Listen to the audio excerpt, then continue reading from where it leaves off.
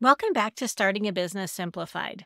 In this episode, I would like to talk about navigating the holidays. In the previous episode, I did talk about some hacks for managing your calendar. In this episode, I am going to actually dive into more details around how it is that you can take time off as a business owner. One of the key things that I like to share when it comes to the holidays is to plan ahead. As a business owner, it's really important that you look at your calendar many, many months in advance and block off times that you plan on taking time off. Around the holidays is a great example because we know that these are specific times that we're going to want to take off to spend time with friends and family. So, right now, when this episode is airing, we are in November, right before the holidays. And in the US, we celebrate Thanksgiving in this month. And then next month, we have Christmas and then New Year's. So there's a lot going on this time of year. And I always like to go into my calendar the prior year and look at what I want to block off 12 months in advance. Basically, I'm going to look at my holiday schedule for 2024 right now. And I'm going to look at it starting in January. So I'm going to see what holidays fall throughout the year of 2024, because we're in 2023 right now. And I'm going to block my calendar. I'm going to do that now. That way, nobody can schedule on those days. I see those days are blocked off when I look at my calendar in the future to plan for other things that I'll be doing. And it gives me time to actually plan what I need to accomplish in my business to take care of things while I'm out for my holiday time off. And it makes it stress-free. When you go into your calendar a year in advance and you block off the days that you want to take off, you never have to worry about not being able to take the time off. It gives you that freedom and that feeling of accomplishment that you know if you're going to take 5 days off around a holiday, the work that has to go in before you leave to go on that holiday. And by doing it so far in advance, you can actually put in your calendar. Let's use the 4th of July because that's a fun one. And it's summertime and vacations are happening. Kids are out of school.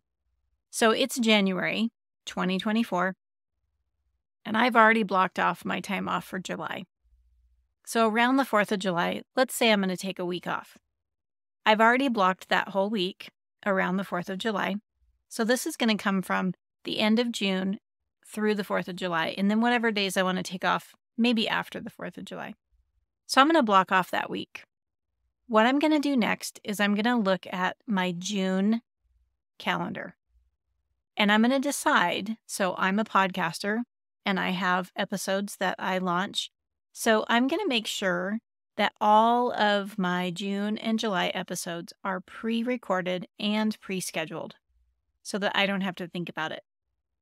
I'm going to make sure that any blog posts that I want written, any content that I want shared, everything that I need to have done while I'm away is going to be done ahead of time. That will allow me to be prepared and have everything set up for what I need while I'm out. The other thing that I will do is I'm going to go in and make sure that I meet with the people that I need to meet with at that time. If I have clients who are long-term clients and I know they're going to be with me in June and July, I will let them know ahead of time. Or you can put a note on your calendar, so at the beginning of June or the end of May, to contact my current clients and make them aware that I will be taking some time off around the 4th of July and make sure that they're scheduled around my time off, either before I leave or when I get back, to make sure that they know I'm thinking about them and that they're taken care of even though I'm going to be gone. The other thing that I will do is I will turn on a out of office for my email. This allows people to know that I'm not working during the time that I'm off. And this is something, again, that you can put a reminder in your calendar, put it in for June, the latter part of June, saying, okay, turn on your out of office email for your vacation for the 4th of July. That will remind me when I see my June calendar as I'm working throughout the year and I get to June, I'll see that reminder and then I'll know, okay, yes, I need to make sure and put that out of office on.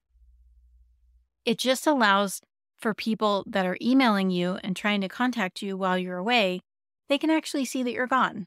I have a Google email, so I can do that easily.